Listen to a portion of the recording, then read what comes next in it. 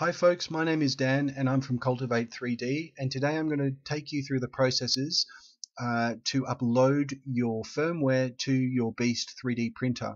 Now, firmware is effectively the operating system of your 3D printer. It enables your printer to print. It allows you to control your printer either via the LCD controller or via computer. Without firmware, you cannot use your printer. Now, the first thing that you're going to need to do is hop on to cultivate3d.com and follow the links as shown through to our downloads section. Now, you'll be taken to our OneDrive account. I want you to click on the Beast firmware folder and download the file as shown.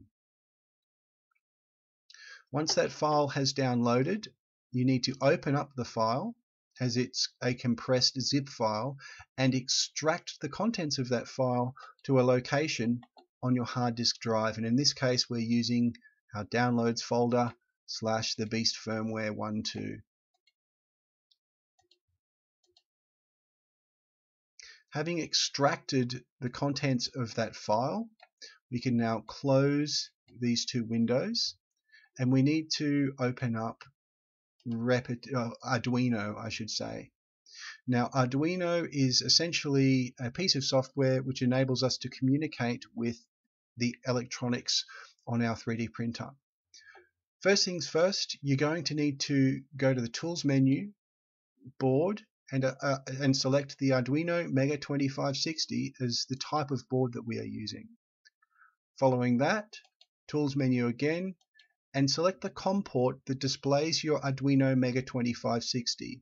Now, I am of course assuming that you have connected your 3D printer to your computer via USB by this point in time. And if you have, you should find that your Arduino Mega 2560 should show next to one of the COM ports. It may not be COM port 4, it may be COM port 3, COM port 5, COM port 8, you don't know. That's set by the computer, but as long as you're selecting the COM port that corresponds to your Arduino Mega 2560 as shown here. Next step, we need to open up the firmware configuration file, and to do that we hit the open option and we navigate to downloads, the Beast firmware where we extracted the firmware file, go all the way into the Repetier folder and then scroll down until you can find the repetier.ino file. Having opened this file, you will notice that it opens a whole bunch of other files alongside of it. The most important of which is this configuration.h file. For the purpose of this tutorial, you don't need to modify anything at all, but just to point out that all of the settings, the custom settings that we have already pre-programmed into this firmware file are within this configuration.h file, at least most of them anyway. Going back to the Repetier main file, if you like, we're going to choose the upload option. And what this will do is it will first of all compile the firmware, basically reduce all this human readable code into something that the electronics can actually read and understand. And following that, it's going to upload that compiled file to the electronics.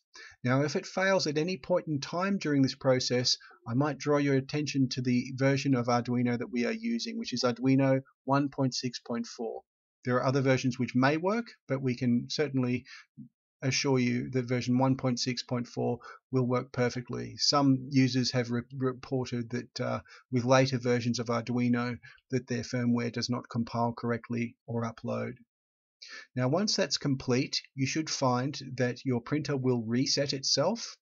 It will turn itself back on, the LCD panel will light up, and it will show a Beast logo followed by the standard Repetier interface on the LCD panel.